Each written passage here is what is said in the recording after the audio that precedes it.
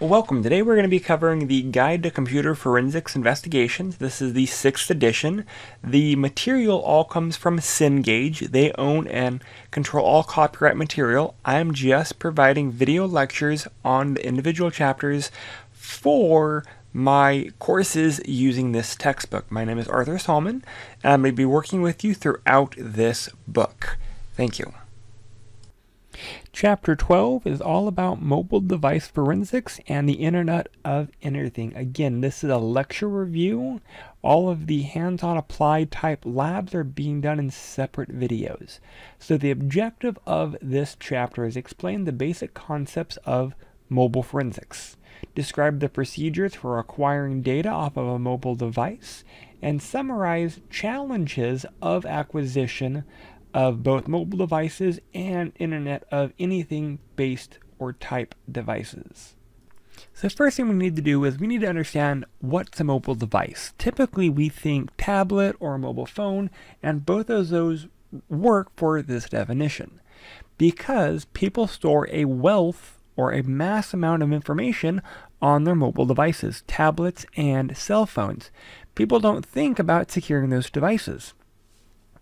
Items that are stored typically on these mobile devices: calls, call logs, SMS or multimedia messages, email accounts, bank accounts, any type of instant messaging logs that are not SMS, web content, all the web browsers, pictures, videos, music, as well as all other app data from other third-party apps or even just native apps on that device.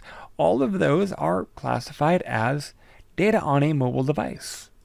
It can also include things like the calendar, GPS data, voice recordings, voicemails, access to smart devices.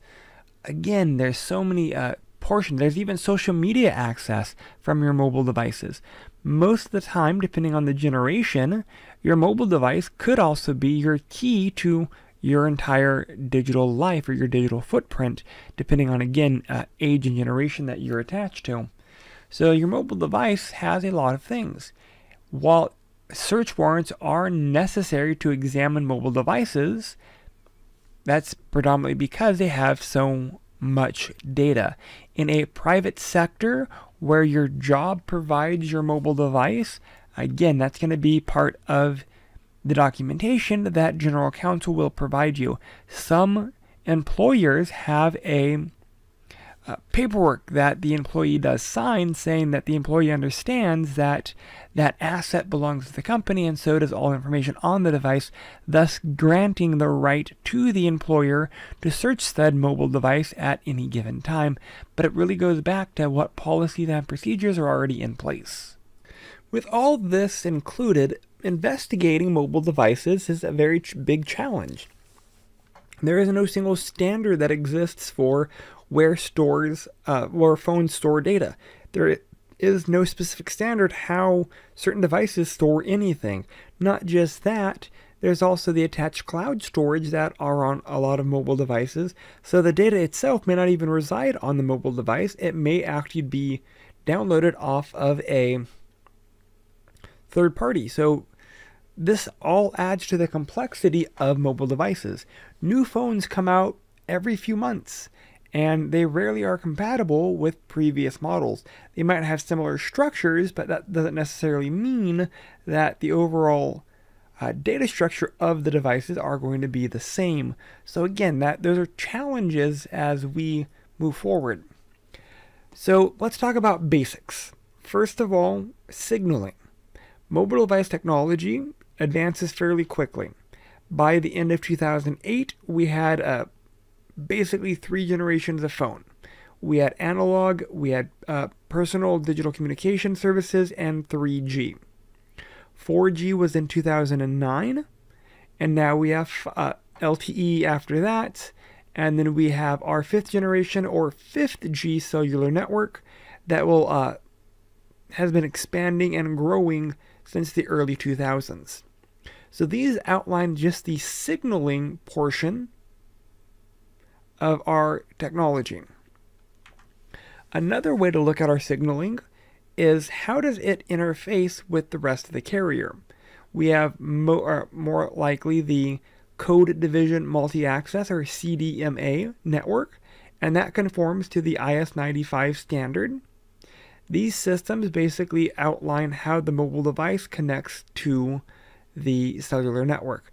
We also have a traditional global system for mobile communication, GSM, and that uses a time division multi-access technique. These are the two main avenues for mobile devices. So let's put this into context. One of the major distinctions between GSM and CDMA is that the former allows you to make voice calls and transmit data at the same time, where the latter does not. But there are catches to both of these. The big thing is both GSM and CDMA used to be tied to the specific carrier, but right now, after we got 4G, LTE, and 5G, there are no real technological differences between the two types of carriers.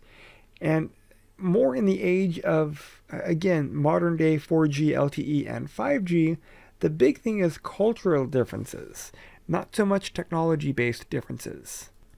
What I mean by cultural differences? Well, both of these, both GSM and CDMA, are used in different parts of the world. GSM is the most widely used around the globe, with about 200 plus countries using it. However, in the US, CDMA is the most widely used.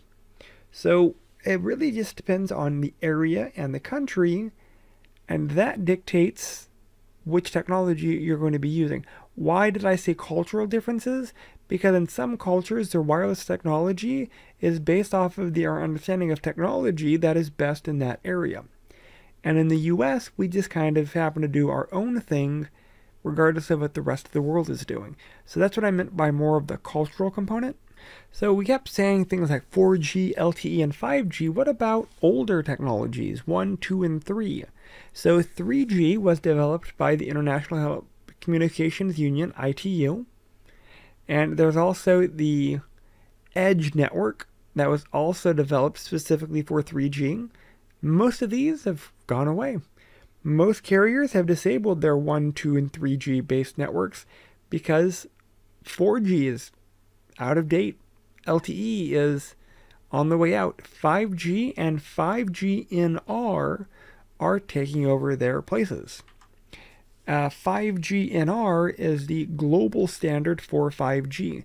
5G is still, a baby, and it's still growing, but there are definitely steps in place so that 5G replaces most other areas. So what about 4G? 4G will use the following technologies. It does use the OSDM, frequency division multiplexing.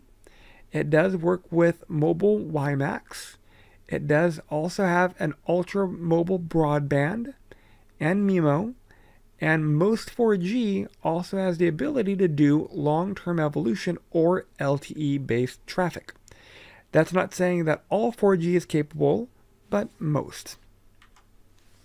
Main components used for communication are the base transceiver station, the base station controller, and the mobile switching center.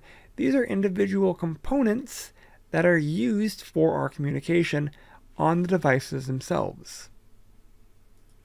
Interesting part is mobile devices can range from, again, tablets, smartphones, smartwatches, wearable technology, and more. The hardware components are typically the same as you'd find with a regular compute device. Mobile processor, RAM, read-only version of RAM, ROM, a digital signaling processor, maybe some form of radio module or frequency module, a microphone, speaker, some type of interface, and a display. Those are the general hardware components. The software components are normally a proprietary operating system to run the hardware. The most basic phones have a proprietary operating system. Smartwatches have a proprietary operating system. Smart things have typically a proprietary operating system running on those devices. The hardware components also might have some form of EEPROM, electronically erasable programmable read-only memory. So it's a type of ROM, but it's erasable and programmable. This will allow service providers to reprogram phones without having physical access to the actual memory chips. The operating system is normally stored in ROM, non-volatile, available even when the phone loses power, is typically in a read-only area. We also have our tablets and PDAs, or personal digital assistants. Most of the PDAs have definitely been replaced by things like, I don't even want to say iPods, iOS-based devices, smart devices, your phone, your tablet, because there is a personal assistant already built in, whether it's Alexa, whether it's Siri, whether it's some other brand. Most PDAs have already been replaced by a newer technology.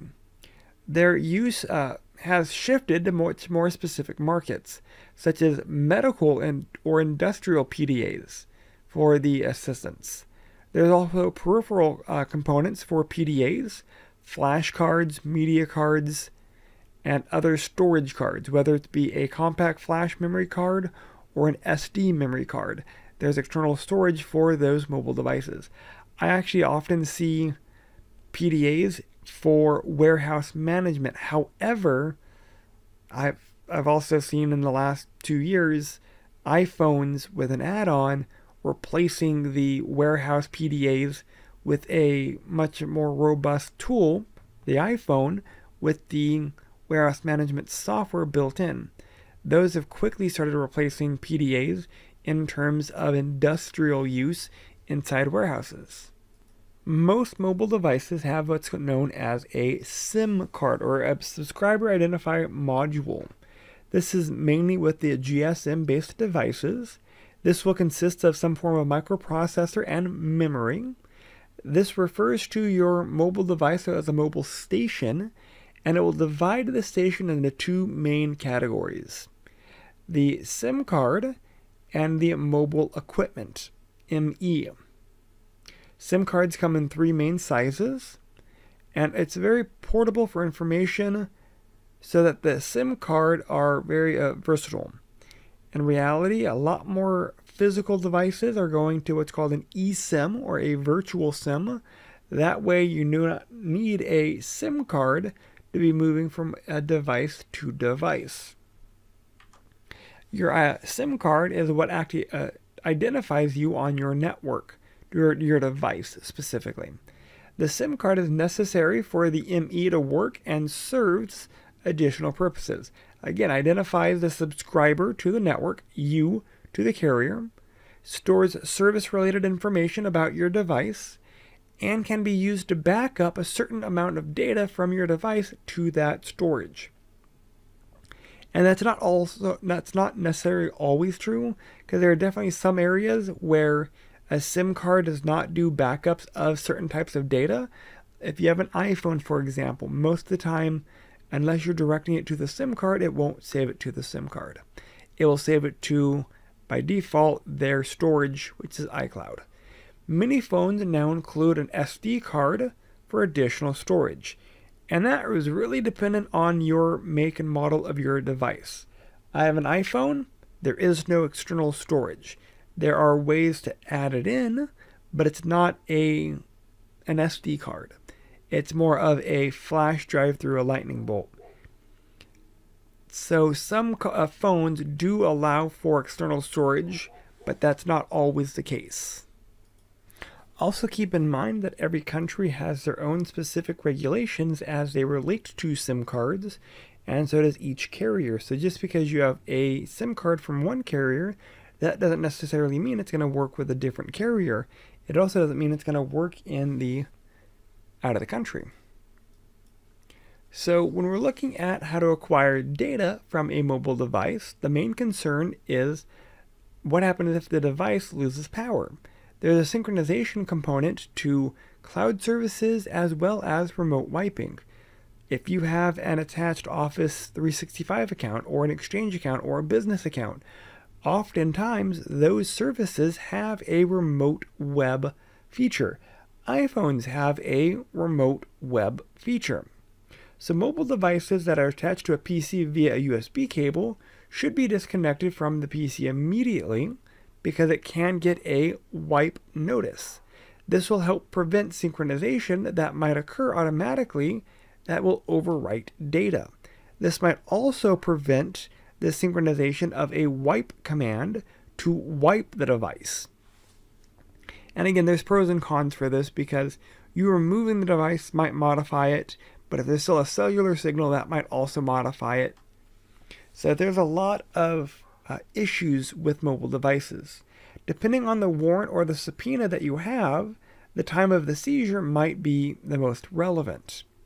So it synchronizing data before or after the seizure may not be a positive thing.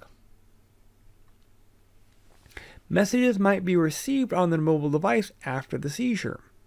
And then from there, you'd have to look at, are those allowed to be viewed? Isolating the device from incoming signals is one of the best options. Normally placing it in airplane mode, or placing it within a Faraday bag or cage, and or turning off the device. Turning off the device, it really depends on the level of encryption the device has, assuming the device has encryption. Some do, some don't. Again, it's not a hard and fast rule. So you have to be mindful of how you're acquiring the data off of those individual devices. The drawback of using the isolation option is the mobile device is put into a roaming mode. This will help accelerate the drainage of the battery. The SANS defer course does recommend, if the device is on and unlocked, isolate it from the network, disable the screen lock, and remove the passcode. That way, yes, you are manipulating parts of the device, but all of that can be documented, and that way, when you're trying to use the device, not necessarily being locked out of the device. If the device is on and locked, what you can do is base off of the type of the device. Some devices allow you to bypass the lock if you have physical access, some don't. If the device is off, attempting a physical static acquisition and then turn the device on. And again, that's also subjective because some devices may not allow for an acquisition to take place with a device being turned off. So again, these are more just the general process that you should take, not necessarily the rule that you're always going to apply. So that does mean the order of volatility would still apply, even though it's a different type of compute device. You want to check the memory, you do want to check the SIM card, you do want to check any removable or external memory card slots, and you do want to see if there's anything that you can collect through the network provider. Checking the network provider will require a search warrant or a subpoena, so this is definitely outside the private option. This will have to be a public through law enforcement. A new complication is also the backups that are stored in cloud or through the carrier or through a third party. And again, all of those are going to be on the public side of the house and will require both a search warrant or a subpoena, but working through law enforcement. What gets interesting is there's an additional layer of issues when dealing with mobile devices. Because there is a rampant theft with mobile devices, service providers have also started using remote wiping options for users to wipe their PII off of a stolen device. So memory storage on a mobile device is usually a combination of both volatile and non-volatile memory, and the file system of a SIM is very structured in nature. All of this means they can house data. So if the device is stolen, the threat actor could remove personal identifiable information off of those devices. So again, there are multiple ways for a mobile device to be remotely wiped that are legitimate as part of natural functions built into the tools for use of those devices. So here's an example of the SIM file structure. We have our memory framework, and then we have the different subsections of each directory as necessary. Information that can be retrieved falls into 4 main categories.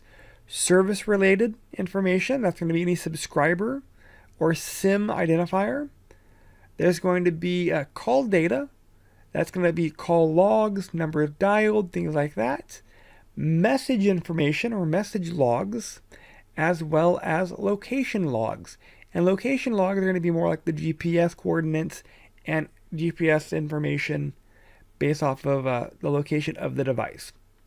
If power has been lost, either a PIN code or other access code might be required to view the contents of the device.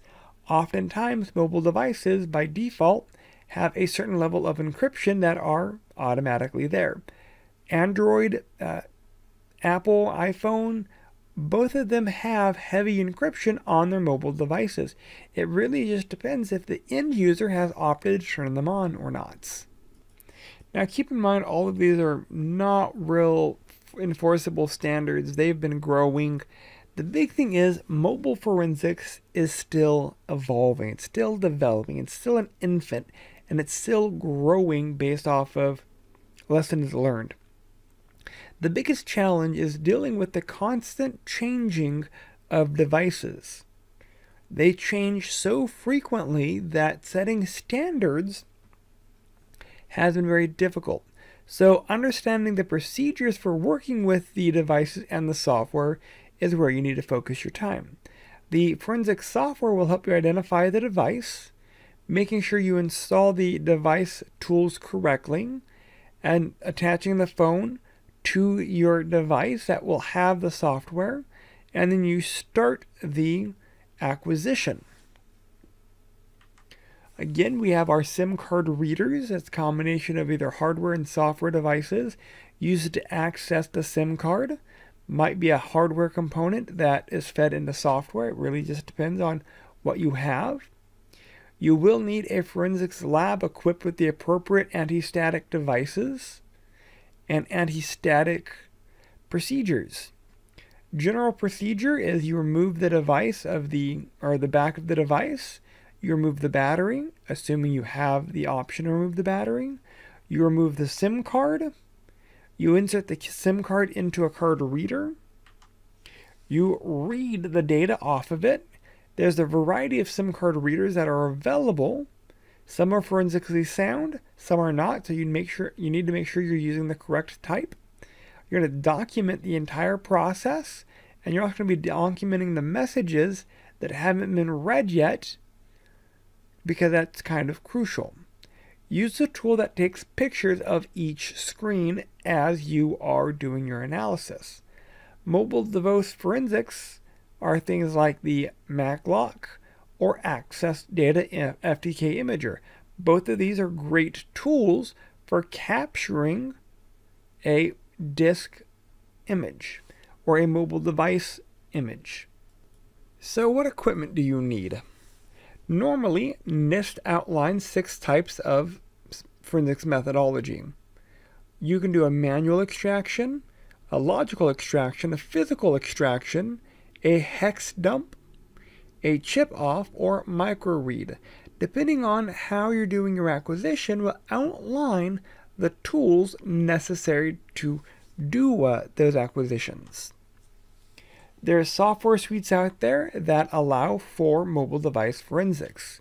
We have Datapilot and BitPalm and Cellebrite UFED. That's one of the bigger ones.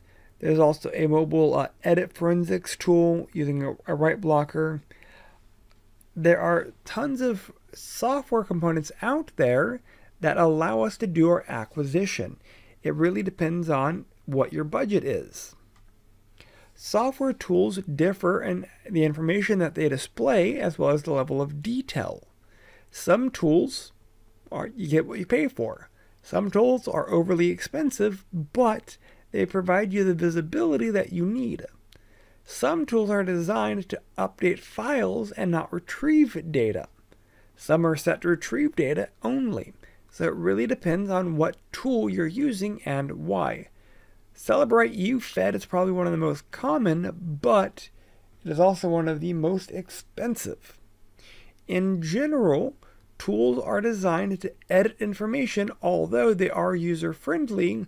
They're not necessarily forensically sound, meaning they may not hold up in court. Hence the only using software and tools and methodologies that have been proven to be forensically sound. So some of the tools, Cellebrite is going to be one of the big ones. UFED, they have options for data extraction, the logical, the physical, the file system. They can also provide the simple connection, but it does need a USB write blocker. Here is an overview of the Android file system, looking at an internal browse of that device. Here is a screenshot of the magnet tool used for gaining access to a device. So again, here we're selecting the evidence source as we start our mobile access capture. Many mobile forensics tools are available. A lot of them, the decent ones, are not free. There are some free tools out there, but again, you get what you pay for, and you need to validate the tool. It's not necessarily good enough to have the tool, but you need to validate the tool is appropriate for what you're trying to accomplish. The methods and techniques for acquiring evidence changes as the market changes. Subscribers to user groups and professional organizations do stay abreast of what's going on. If you're doing digital forensics, you may want to join some digital forensics groups and professional organizations. You may want to read journals about digital forensics. That way you can stay kept abreast of what's going on in the industry. So far we've talked about mobile devices, but there are more things out there than just mobile devices. There are what's called the forensics of Internet of Anything. VMware and BlackBerry developed the Type 2 hypervisor for mobile devices. Very useful for security and protecting PII, but will add another level of complexity to our investigation for mobile devices. That basically separates information between business and personal. So you can have a BYOD practice, bring your own device, and you can separate the business component to the personal component on a mobile device. This does increase the complexity of the device, however. We also have the IoT, or Internet of Things, and this number of devices that connect to the internet is higher than the amount of people. For example, I have 2 people at home, but I have over 100 IoT-based devices. Smart lights, smart switches, smart curtains, smart water detectors, smart sensors, and more. So as we grow, so does the Internet of Anything. The evolution of IoT and IoE and IOA is only growing. It's not going away. This is going to be a lifelong problem as it grows. With 5G, it's only getting worse. IOA includes cars, pets, livestock, homes, applications, and so much more. And it is more aligned with 5G technology, or for connectivity. 5G devices do also have things like the massive machine type communication, MMTC, the ultra reliable low latency communications, or URLLC. There's also things such as our enhanced mobile broadband, or EMBB. All of these are categories for growth. These devices also introduce new challenges. People to people, people to device, device to device, device to cloud. All of these make it a lot more complicated to do your acquisition. Wearables will also pose new challenges, but that's outside the scope of this chapter. Vehicle system forensics, drone forensics, medical wearable forensics, all of those are only growing and they're not going away. That is it for this chapter. We looked at we looked at the first section of people, how our phones are there, what phones are being used. We looked at the different generations of devices, 3, 4, and 5G. We looked at 5G standards, we looked at mobile devices, types, and we looked at the range of complexity of them. Again, smartphones, tablets, wearables, and more.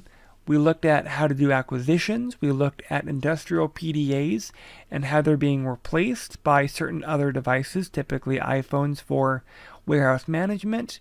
We looked at acquisition for mobile devices, how isolation is both a pro and a con depending on the context. We looked at the overall SIM card structure. We looked at mobile device security and kind of the cloud services that they're interconnecting with. And lastly, we looked at IoT, IoE, and IoA as they increased an additional level of complexity with our acquisition of our smart devices. Questions or concerns, please feel free to reach out. All right, now that we've wrapped up some of the material for this chapter, are there any questions? There's a lot of different material covered, so again, the key thing is, as you're going through the material, whether it be the reading, whether it be the videos, ask questions, write questions down. The more that you can engage your brain in this material, the better you are at retaining the information. So again, questions, please feel free to reach out and we will go from there. Thank you, and I look forward to working with you throughout the remainder of these modules.